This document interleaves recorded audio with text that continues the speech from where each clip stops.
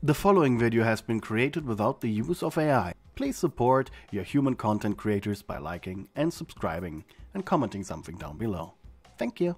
The first time you met Carmilla Carmine, you felt as if a truck had hit you. Again. In fact, the truck hitting you was the reason you were in hell, so you had first an experience as to how it felt. The woman was tall, graceful and dominant, and the reason you met her was her daughter, Clara Carmine. You had first met the young demoness while you were gathering angel metal after an extermination. Your goal was to sell them to someone. It had been a dark, dreary day, one of the rare moments rain was actually falling in hell, and a lot of it too. Clara was quick on her step, disarming you immediately, but faltering when you immediately handed over the leftover angel weapons you had gathered. And you started talking. Turns out, aside from being the Carmine's weapon collector, she also had other hobbies. Hobbies you shared. Bowling, shopping, and most importantly, collecting plushies. And you quickly developed something akin to friendship. Of course, Clara was always under Carmilla's watchful gaze, so you didn't have a lot of time. But that didn't matter to you. Making friends in hell was difficult. Either people wanted you for your body, or wanted to sell you something, or wanted you to sell something. Specifically your soul, or body, or mind, all three at the same time. It really wasn't a nice place. In fact, these were also the reasons Carmilla's daughters were under strict supervision. But all good things come to an end. You had been playing video games with Clara secretly in her room while Carmilla was out somewhere. According to Clara, all day. But she had made a surprise early return. Seeing your friend's face turn to shock and disbelief was immediately sinking your heart, and so Clara had shoved you into her closet for your own good. You were deathly afraid as you shivered. Inside the closet, you heard the two of them talk. Luckily, Carmilla's voice sounded calm. You had heard her before, from other rooms, on the radio, had even seen her on TV. She always sounded so serious, but hearing her call someone sweetheart and treasure was kinda wholesome, and it made you smile. But that's when you heard fate-changing words. "I'll just put this in your closet really quick, sweetheart." Clara's "no" was mixed in with the sound of the closet door opening. With a face of surprise, Carmilla stared you down. And from behind her, you could vaguely see Clara, who had her face buried in her pillow in shame. Carmilla raised a curious eyebrow and then leaned forward. "Tell her I didn't see you because you hid behind her coat. Got it?" She whispered. And you blushed. Your entire body cramped, and your heart stopped beating for a moment. Her lips had come so close to your ear, you could feel her breath against your skin. She then shoved a grey designer dress into your face. It still had the price tag on it, and was most definitely the reason Carmilla came in here in the first place. With a pounding heart, you watched her close the closet door, leaving you in darkness for a bit. "I'll see you at dinner, Clara." After that, it was silent for a while. You are breathing heavily and panicked, hand on your chest, hoping this would calm down your heart. Honestly, knowing the secret of angel weapons, you almost thought this was it. You would experience your final death. Quiet as a church mouse, you were then let out by Clara a couple of minutes later. Her face was sweaty with anxiety, while yours was as red as a tomato. You told her that you hid behind her clothes, which she found incredibly smart. Afterwards, Clara carefully guided you out of the mansion. Problem was, the encounter just didn't leave your head from there on out. Even Clara joyfully told you that Carmilla had decided, during dinner, it was time for her and Odette to maybe have a few friends over, if they had any. All you could think of was Carmilla. She occupied your brain rent-free, and it honestly tainted your friendship with her daughter a little, as the entire time you were hoping that the encounter with the closet would repeat. It had felt so exciting, so intimate. Even though it wasn't. You were just seeing things, right? Things started slow. At first, your friend's mother had a stone-cold demeanor towards you. She barely talked to you. And the questions she did give you were like drills, trying to find weaknesses. Was she trying to find a reason to kill you? Though, as she realized you had no ill will towards her daughters, things became different. Almost warm. You genuinely just wanted to hang out, and she respected that. And she didn't respect many things. But it wasn't until you had come over at the wrong time when things became much clearer. You had gotten a text message from Clara to come over, as Carmilla and Odette were once again not present. According to the text, she wanted to go out partying, something she rarely suggested, as she preferred drinking at home over noisy clubs, though you weren't suspicious of the text, at least not yet, as sometimes she needed a change of pace, as she put it.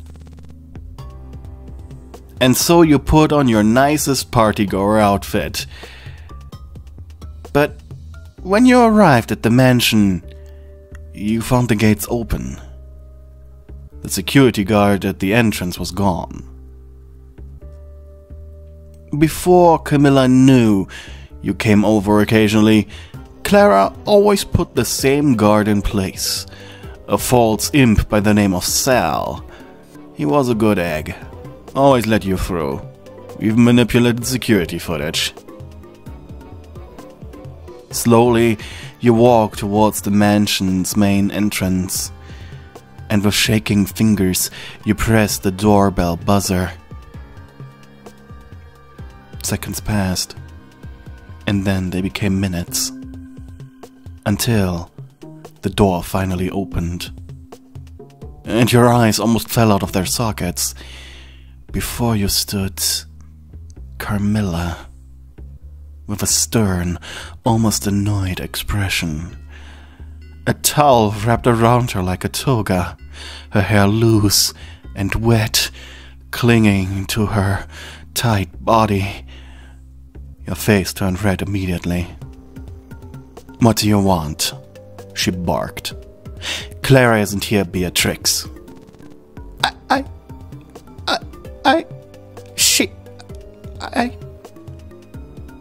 Beatrix was your hell name.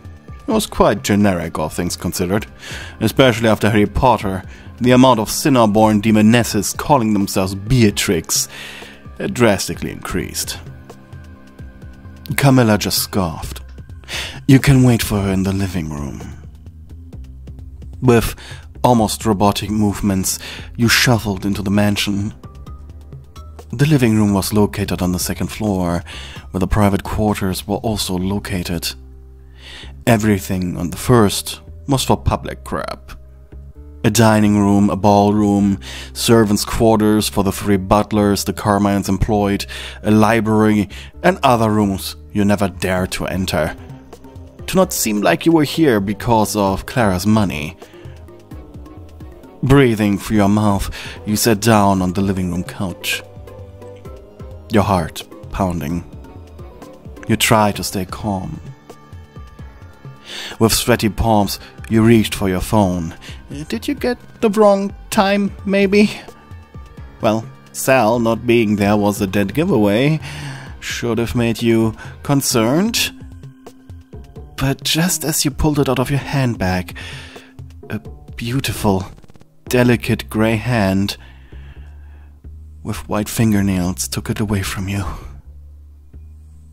With a shocked expression, you watched as Carmilla walked around the sofa, your phone in hand, sitting down next to you. Still only wrapped in her towel. She placed it on the glass table, and then leaned back, an arm on the sofa's backrest. She stared forward coldly. The silence was deafening, only interrupted by your own heartbeat. You could feel anxious sweat run down your neck. This was making you feel all sorts of things. You were excited, but why? Casually, Carmilla inspected her nails. So, where's Clara? You finally managed to stutter. In the Carmine labs. You bit your lower lip. The shadow of a thought came to you, and it was a quite lewd one. Do you know, perhaps when she, comes back? Later tonight. You could feel every fiber of your being pulse nervously. Well, I suppose maybe I should. A hand was slapped against your mouth, and you were pushed into the cushions of the sofa. Carmilla, above you, straddling you with her thighs. You felt so hot, but her expression was stone cold. The woman above you could feel your quivering lips beneath her fingers. Don't you know how eyes function, shitty? You blinked, as if I never saw how you looked at me. Her hand moved, turning, until her thumb pushed into your mouth. It pressed down on your tongue. In this moment you felt a wave of emotions, 70% of them lewd, the other 30% afraid for your life. Her fingernails were fake, replaced by angel metal claws. You could feel how their sharp metal tips gently pressed against the flesh of your mouth. Practically undressing me. Her voice was somewhere between a purr and stone-cold mockery. I know that look all too well. Most of my own staff at the Carmine Weapons Corporation have that look whenever I enter the room. Was this really happening, or had you fallen asleep while touching yourself? Her other hand took hold of the towel. You curled your toes in anticipation. And then she revealed her body to you. This is what you wanted to see, don't you? The towel slapped on the ground unceremoniously. Her hand gently brushed over your chest, while her grip on your mouth tightened. I'm not one to play games. This is a one-time thing, to get it out of your system. Got it? But then her eyes narrowed. Though, unless you can do what Clara's and Odette's father could do. Her eyes practically flashed with a hint of the amount of lust this woman was hiding under her professional exterior. She knew in this moment she could ask you to drink her piss and you'd do it with a smile. Thankfully, it wouldn't come to that tonight. With a tone as cold as ice, she said, "Get me just close to climax and maybe I can see this happening again, chérie." What followed was an experience unlike any other. Her touches, her kisses, and the orders she gave you. You followed everything to a T. And you were rewarded with pleasure you never thought possible. This woman knew what she wanted, and how she wanted it, and exactly the way to get it. A passion-filled night didn't end just in the living room. And it was around 4 a.m. when you were heaving in her bed, exhausted. Glad it happened, and glad it ended. You had no idea how often you had gotten over the edge. And meanwhile, Carmilla sat at the end of the bed, in her mouth a cigarette. She hasn't spoken to you for the last 10 minutes. At least not until her second cigarette. She flashed you a glare, which made you sit up straight. "Yes, mistress." C+. An adequate performance. Above average at best. You blushed hard. That was a C+? What in the seven hells did you need to do for a B? Carmilla reached for her nightstand and threw 2 plastic orbs at you. Sitting up.